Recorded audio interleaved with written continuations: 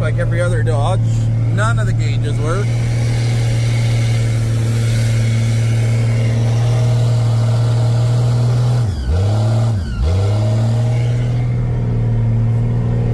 Man, Dodge sucks.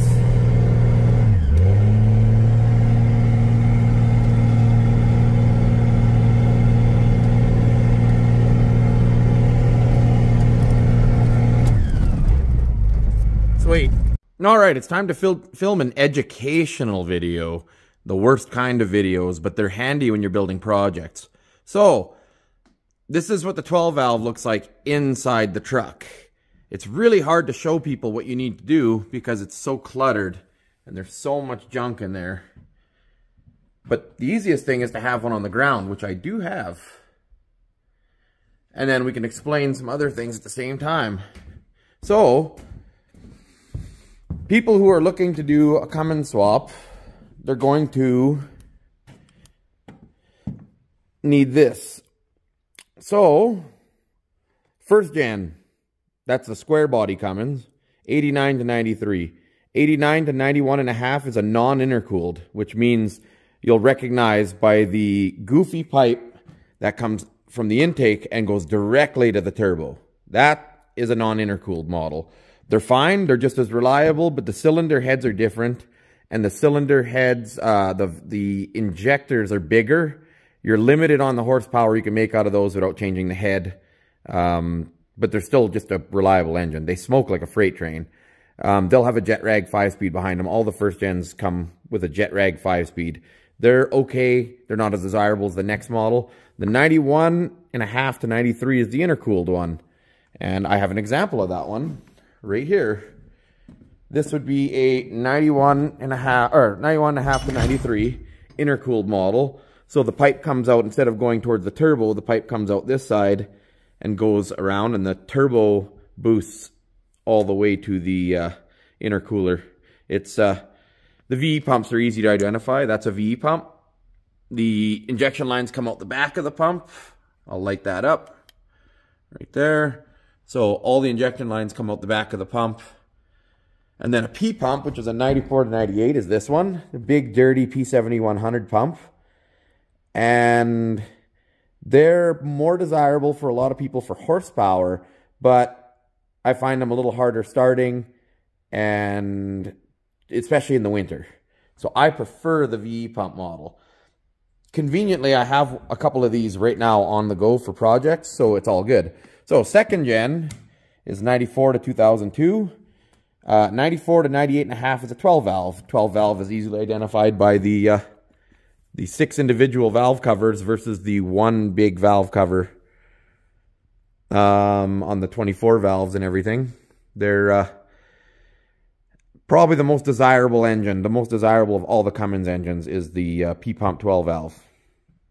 The most capable of horsepower anyway, in a mechanical form. 98 to 2002 is a 24 valve. That's electronic. You're dealing with computer and wiring and all that stuff. I stay behind. I stay from there up. I don't touch anything like that. I've owned a couple of them. They're okay, but... So, in these ones, you can get a 5-speed, I think all the way up to 2,000 or something, or maybe it's 98.5. You can get a 6-speed... I can't remember what it's called now. All of a sudden, NV 5600. The 94 to 98s come with an NV 4500, which is a 5-speed transmission. They're the desirable one. The 5s and the 6s are the desirable transmissions. You can bolt them up to the older models, but they never came with them. So that's just the way it goes. And then the third gen is a 2003 to 2006. Well, 2006 and a half. After 2006 and a half, they went to the 6.7 Cummins. But, yeah, that's a common rail. They're a different injection system than the 98.5 to the 2002 24 valves. They're all computer controlled. It doesn't make a difference which one of those you buy. If you're going to buy one of them to convert it to a 12 valve, you're going to buy the 98 to 2002. If you're buying the 2003 to 2006, you leave them alone. The common rail is a very good engine. It's just you're going to be dealing with computers and wiring. The reason I'm showing you this board isn't to educate on the engine. It's the complicated nature of swapping a Cummins into a Ford. That's the issue. So for this one, luckily, I have an example right here, just sitting here, ready to go. So this one's already ready and set up to swap into a Ford. I have the luxury of having the old silver one over there as an example, so I know exactly what I need to do. And because I've done this before, I'm good at it. I built this bracket, but you can buy this. It's an alternator adapter bracket to put a Ford alternator on the Cummins. You don't have to do this, but that way you don't mess with the wiring on the Ford. You just plug it all in, and it just works. That bracket's cheap. I think it's $100 online. I built this one because I had a brand new one in the silver Ford. You don't have to change any of the other stuff in the front end. It all stays the same. This thermostat housing points the other way factory. There we go. So it points towards the middle, and I cut it and moved it. Now it points that way to fit in the Ford and work with the factory Ford radiator. You don't have to do this. You can buy this part, but once again, when you're doing it on the cheap, you build everything yourself. Next, turbos. There's your factory turbo. As you can see, it's mounted on a factory manifold, and you have to modify all this stuff if you're going to do a swap. So that drain line, the reason you have to do this is because the Ford heater box is right here. So this exhaust points right at your heater box. You have to do this. There's no getting around it unless you're deleting your whole heat and air conditioning system. So this is the updated one. This is the 3rd gen, so like I was showing before on the whiteboard, the 2003 to 2006 common rail exhaust manifold. You can buy these online. They're not expensive. And you need that because instead of coming down off the side and pointing outside, this one points downwards and at the back, which is great because the air box is right here now. So now we're set. Now we're clear of everything. But you can reuse your oil feed line, but you can't reuse the drain. So as you can see, the engine mounts for putting this in the Ford get in the way of your factory drain, and the height of the turbo changes. So you have to build a line. Oh, you just take the factory one and cut it down and modify it. You could, I don't know, you could probably buy a generic one that someone already built, but the easiest thing for me is just to build one because I'm not afraid to build one. So there it is. This fitting in the block, this just spins. You can turn this wherever you want. That's easy. And then you're going to have to delete this. This one, actually, I should take it back. This was an automatic. And on an automatic, it would have had an oil cooler for the transmission right behind the turbo here. And it would have had an extra line coming out, but I welded that shut. So this is where your heater hose goes. And then this is where your other heater hose goes to go to the Ford heater box. Pretty straightforward stuff, pretty easy. This one is still set up factory. As you can see, it's still got the lines going over top, but these lines going over top make it harder to work on, and they always rot and crack and split right where the clamps hold them. So in a Dodge, this would be, the firewall would be right here and your little short lines. But on the Ford, they're not like that. The lines aren't right here. They're over here kind of thing. So it's just the way it goes. Next, that is the diesel conversion specialist adapter plate that I had to buy. It comes with wicked instructions. Not a lot to look into. It's pretty straightforward. You need a 6-liter starter, 6-liter Ford starter. The directions that come with this stuff are excellent. I didn't need them because I'd already done this before, but you do have to trim a small chunk out of the block. It's nothing big, but as you can see where the starter mounts, that little piece is trimmed. I'll see if I can get a better angle of it right here. Yeah, see, this one's not trimmed. There'd be a little chunk missing out of it right at the back. So it's really nice having these engines as an example to one another. It really makes it easy to do these swaps. I'm going to sell this P-pump. It's going away. I'm not a fan of the P-pumps, and I spent a lot of money on this conversion of this this other one. I'm going to keep the other one, put it in this in my black dually 1-ton. When the 7.3 IDI, when it fails, it's got a lot of clicks, it's tired, it's going to run until it blows up, and when it blows up, that thing is ready to drop in. The hardest part of this job isn't even the engine. It's the intercooler. The intercooler, a lot of meat has to be cut out.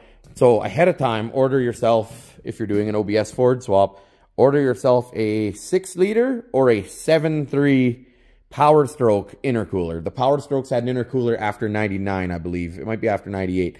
But you need one of those intercoolers. Either one will fit, it doesn't matter. This is a 6-liter one. They're what were available when I bought them. And they do not bolt right in. They are a struggle. In my previous video, when I put an engine in this truck, I showed that you have to gut pretty much the whole front end to get the intercooler to fit in there. It is what it is. This is the hardest part of the swap.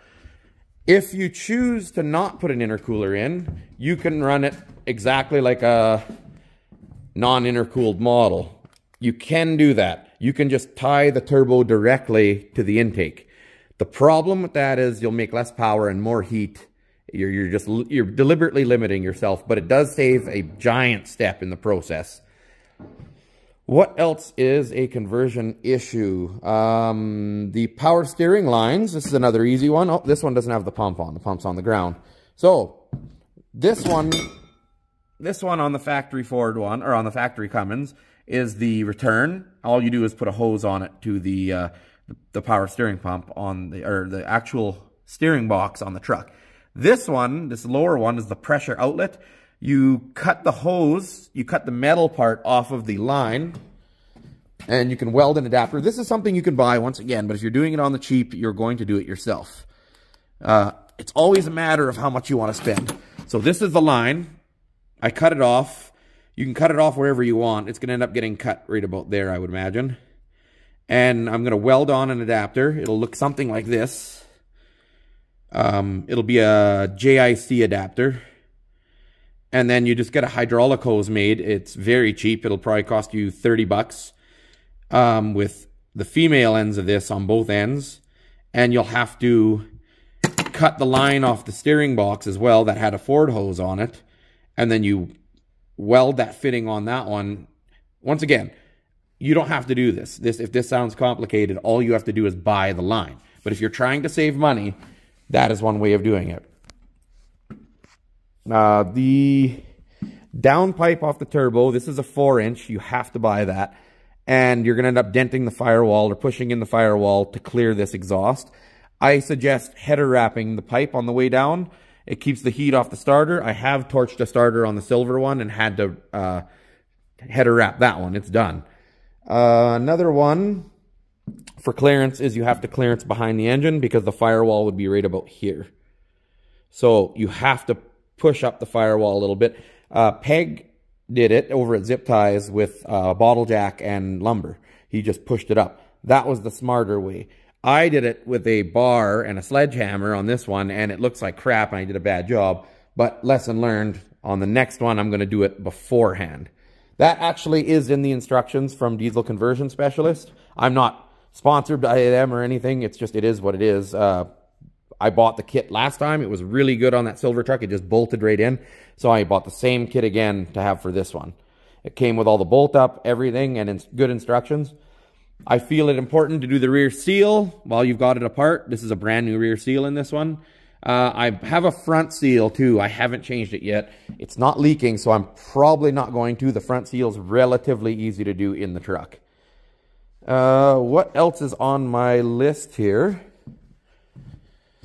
The throttle connections are relatively easy on the VE pump. You just take the factory Ford throttle connection, hook it up right here, and it pulls on the throttle right there. The fuel system is exactly the same. You can tie right into the factory lift pump. That's extremely easy stuff. If you want to put sensors in, or if you want to put an oil pressure gauge separate, this is your oil pressure port right here. Yeah, right above the engine mount is the oil pressure port. So these things are all relatively easy to do. It's all just a matter of effort. You can buy the kits to do all of this. Now, to my understanding, the kit to do everything. The kit that does all of this, where you don't have to build anything, was $4,500 American. The kit I bought, which was just the adapter plate and the engine mounts, was just under $2,000 with shipping. That's a big difference in price when I can do the rest of it relatively cheap or for free. You will need a different belt, but that's dependent on whether you have the, like I built this. So this adapter to put this alternator on really changes the belt.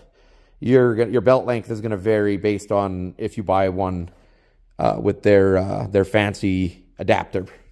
Another one is the flywheel, which I don't have yet. It's at a machine shop.